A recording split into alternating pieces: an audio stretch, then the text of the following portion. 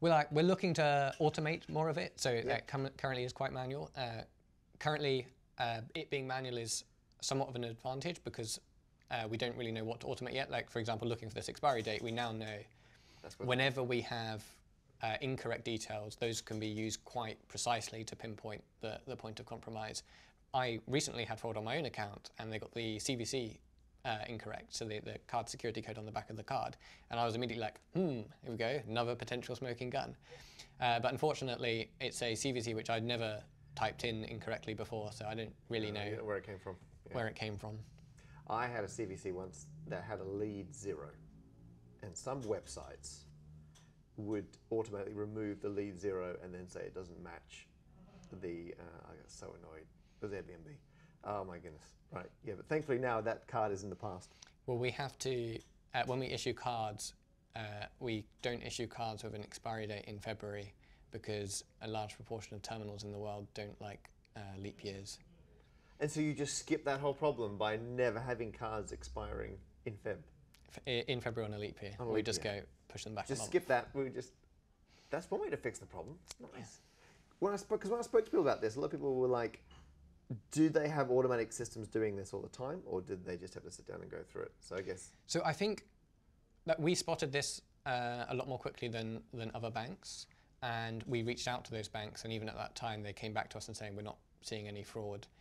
Even at certain points in time where they actually had some fraud, but they had yet to identify that they'd had that fraud. And partly that's because like our product has real-time notifications, which gives us a huge advantage because our customers notice fraud really, really quickly.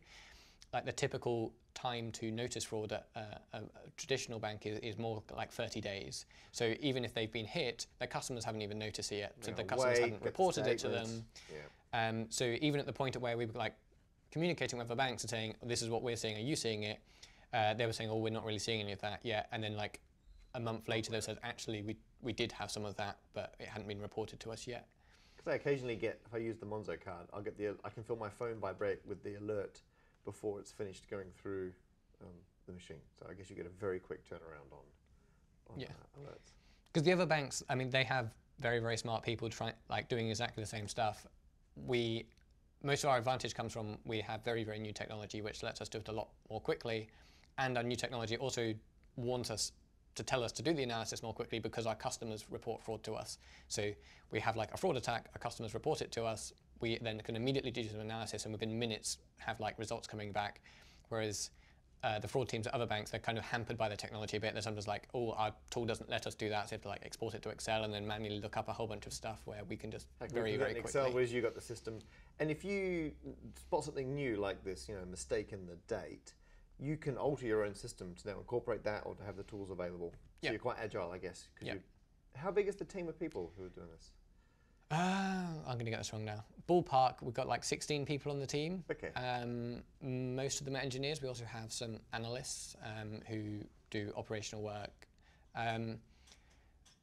So we have 60 people that split across financial crime and security. We're about to split into 2 teams. Right, almost big enough to be 2 separate. Yeah.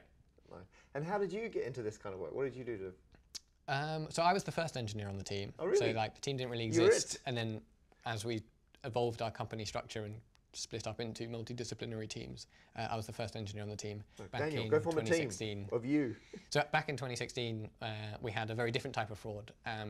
So we had the prepaid card at the time, and you could top up using a debit card from another bank because we're a prepaid card, wanted to like validate that people wanted our product.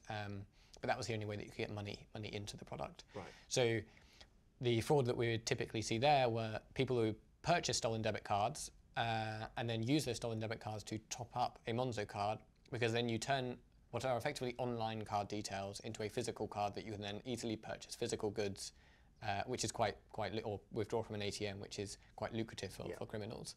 So at that point in time, we were losing about 0.84% of all money that was topped up through Monzo to fraud. Now, we're a much smaller company back then, so the absolute amounts were not so high compared to what we deal with now. But like that was not sustainable. So if we continued that kind of fraud rate until now, we'd probably have gone bankrupt already. So I very quickly got said, like, there's a problem, go and fix that. Fix this problem. So quite a lot of our analysis is usually on that quite reactionary in that we see some fraud and we say, okay, what rules can we have put in place such that we would have blocked a large proportion of that fraud and not blocked a large proportion of genuine transactions. It's quite hard to predict like where the fraudsters are going to go. Like they change around. Like one week they're using a whole bunch of online merchants buying like effectively gift cards to resell because that's quite easy for them to turn back into cash. The other week they're using like high-end clothes retailers. They just change around.